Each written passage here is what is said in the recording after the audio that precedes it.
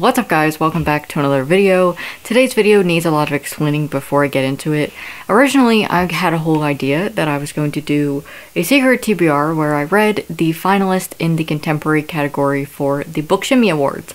And I started with Again But Better by Christine Riccio, and I just couldn't finish the whole video.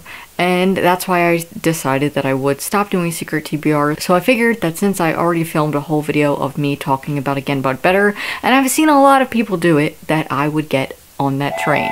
And I would like to get off, please, because it was so bad. But first, here's a disclaimer, because I always need to do a disclaimer. This is me just talking about the book. This is kind of like a reading vlog. So originally this was going to be a whole reading vlog and I just decided to scrap the idea, but I have the footage, so why not post it? Because it's very good. I enjoy it. Here's my disclaimer that I love Christine. She's great. She started BookTube and I love that. And so this was just me reading her book. And I went into it with an open mind, and I was like, whoa, maybe this will be good. But I didn't like it. And I feel like that's a consensus for most of the videos, so please don't give me any hate, because I am not doing this for hate. I just thought that I would post my thoughts. So if you like my videos where I rant about books, then this is the video for you. But if you don't want that, then don't. But if you just want to hear my opinions about the book, cool. If you enjoyed it, I love that so much. I'm so glad that Christine has people that really liked her book. I hate that I didn't like it. I really wish I would have liked it because I thought it was going to be good and I was so anticipating it. And this was a disappointment for me. So here is my experience reading Again But Better by Christine Riccio. What's up guys, it's the first day of reading for this video. It's currently Christmas and I'm coming at you on my new microphone for my camera. So excited about it. I have been really loving audio lately, so I'm excited to finally have a microphone. I named him Mike, the microphone, so definitely give him a warm welcome. I asked you on Twitter and Instagram what book I should start, and I got two different responses. On Instagram, people were telling me Frankly in Love, and on Twitter, people were telling me Again But Better. So I'm torn, but I think I'm just gonna go with whatever has the highest amount of votes. So let's see. On Instagram, the results were 12 for Frankly in Love. Coming up second was On the Come Up. Third place is Again But Better, and in fourth place was American Royals. Instagram, there were 30 votes, and on Twitter, there were 31, and 39% voted for Again But Better. So I think I'm just going to start out with Again But Better, and then my second choice will be Frankly in Love, just to make it fair. So nervous, but I'm glad to finally get it over with. So I'm gonna read it. I'll let you guys know how I feel once I get into like the middle of it. And then that's it. Let's get this show on the road. Let's get this reading on the road, I guess. I don't know. So I wasn't going to update until I've actually read more of the book, but I've only gotten a chapter in, and yikes. I have already cringed over the span of 10 pages, and I feel like I need to drink a beer or wine just to get through this book. Wow. Okay. I get how people have had mixed feelings about it. Not everyone's going to like every single book, no matter who it's by. It's just... I couldn't even tell you in the first chapter where she's going unless I looked at the back to know what the book's about, and it says London, but she already flew to London and never even said that she was flying to London. And Christine, that's your first mistake. I'm also going to repeat that this is an arc, so I don't know what the final copy's like. I don't know if she actually did. But the fact that this whole book is about her studying abroad and I didn't actually know where my character was going, that is really alarming. So, I was gonna say I'm excited, but I'm really not excited to continue. If I need to DNF this, I will. I'm really not going to force myself to read books I don't want to read. And so, yeah. I'll let you guys know, my mark will be like the second half of the book. So I won't just be like, oh, I'm in the first chapter, I'm going to DNF it, because that isn't giving it a fair chance. But since I've written a book, I kind of know a thing or two. And at least you know my main character by the first chapter of the book. Not my main character doesn't go anywhere, but if he was going somewhere, I would probably tell you where he was going.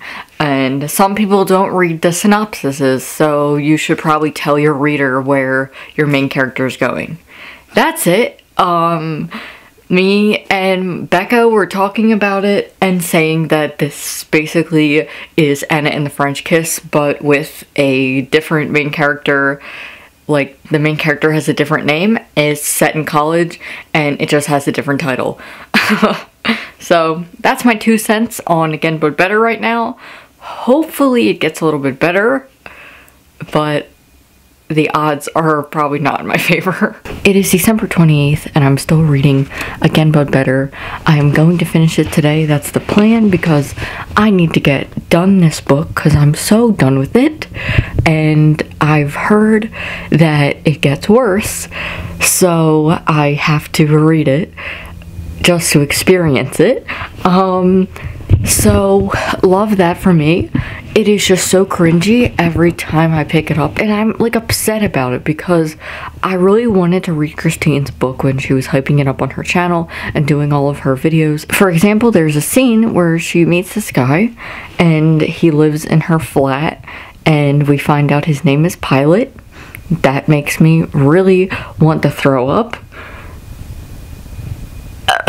And I'm pretty sure Christine only did that because her main character loves TV. Another problem is that the main character just feels like Christine too much. I feel like this is common knowledge that the first rule of writing a book is not to make the main character you.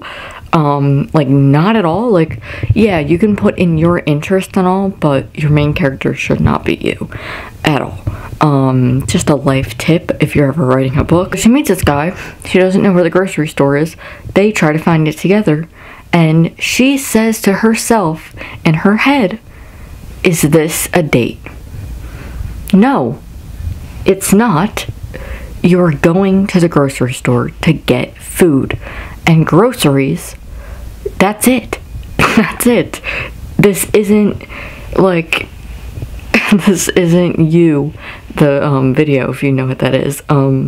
You, where they met in Whole Foods and he was buying rosé and she was buying celery. I met you a month ago at Whole Foods. Mm-hmm. Now we're living together. You were buying celery. You were buying rosé? It's not like that. You're just walking to the grocery store to get groceries, and then she almost got hit by a car, and honestly, I wish she would have. I was waiting for her to get hit by a car, and she didn't.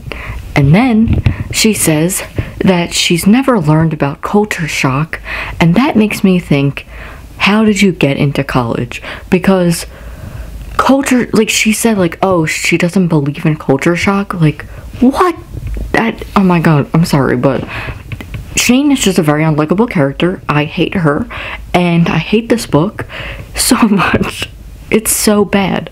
And the fact that Christine has, like, put herself into the book really is throwing me off, because I don't want to read about Christine. I want to read about Shane, who is not Christine. Apparently, Shane is her evil twin sister, so I'm going to try to get through this book. Every time I pick it up, I just cringe because it is just so cringy. And yeah, I don't know. I just hate it so much. I don't know how this got nominated. I mean, I actually know how it got nominated because people like Christine and they nominated it. That's why it's in the finalists. But as a book, I really hope it doesn't win as the winner, because right now, this is not a winner. But I will update you guys later when I have finished this horrible book. And I'm sorry for, like, shitting on it, because I like Christine and I don't want to, like, shit on her book. This book is just badly written, and it is just really destroying me. And I'm not shitting on Christine. The person and their work is so much different. I really like Christine. I like her channel. I grew up watching her channel. But at the same time, if she's writing a sophomore novel, I really hope it's better than this. Like, maybe I will pick up her sequel, but honestly, we'll see. Because I know she is writing like another book, but hopefully it doesn't have this character. I feel like this is going to be a When Dimple Met Rishi situation. I really hated that book as well, so love that for me. So I'm gonna stop rambling about this horrible book, but I just want to get out of the way and make it clear that I'm not hating on Christine. I just really am not enjoying this book. That's it. Biggest accomplishment in 2019 is finishing this book. What's up, guys? It is the 29th of December. This morning I finished Again But Better. 2 stars is being generous, but this book was so bad. I just wrote my whole review, so my Goodreads review will be linked down below. And I just kind of roasted this book so excluding the acknowledgements, this book is 342 pages. The middle was like 170, and that's part 2. So the book is in like 3 parts, and the third part is worse. Sometimes debut novels are just a hit or miss. Christine wasn't an English major. She went to school for film, so I was like, okay, this is probably gonna just feel like a screenplay. No. This just feels like a self-insert book. So I felt like I was following Christine around during her time in London in 2011, because I'm pretty sure that that's the time that she would have been in college. This isn't a coincidence. On the cover, you can see the main character, Shane, and she looks just like Christine. And if you read the book, she is Christine. So I'm saying that Shane is like Christine just because they have so many things in common, like too many things in common. They love Harry Potter, which I'm so sick of that. Like, every character just loves Harry Potter. Like, stop. It's just, that is not a personality trait. Liking TV, liking movies, liking Harry Potter is not a personality trait. It's an interest. Personality traits and interests are 2 different things. You associate people with their interests. I don't know, maybe like Christine just needs to like go back to school to like remember what it's like. I'm also separating Christine as a person and the book. This is not Christine, this is her book. Christine is a different person. But reading this book, I read Christine because Shane is Christine. She has a blog called French Watermelon 19, and when I read that, I was just like, this has to be a joke. This has to be like a parody of Anna and the French Kiss or something like that, because I swear to God this is what it was. There were so many times that I cringed, and then by the end of the book, she gets a YouTube channel, and I'm just like, stop.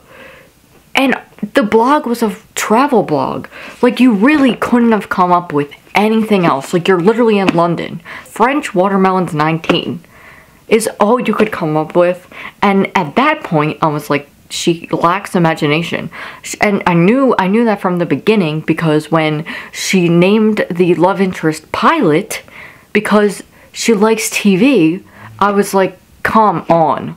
You easily could have just named him like Michael Scott and been like, oh, I love The Office, haha, that's so funny that that's your name. Like, what a coincidence, because it is a coincidence. Someone's name being Pilot just reminds me of like Pontius Pilate from like the Bible. Like, that is the only time I've ever seen that name. And Pilot is just like a plot device, basically.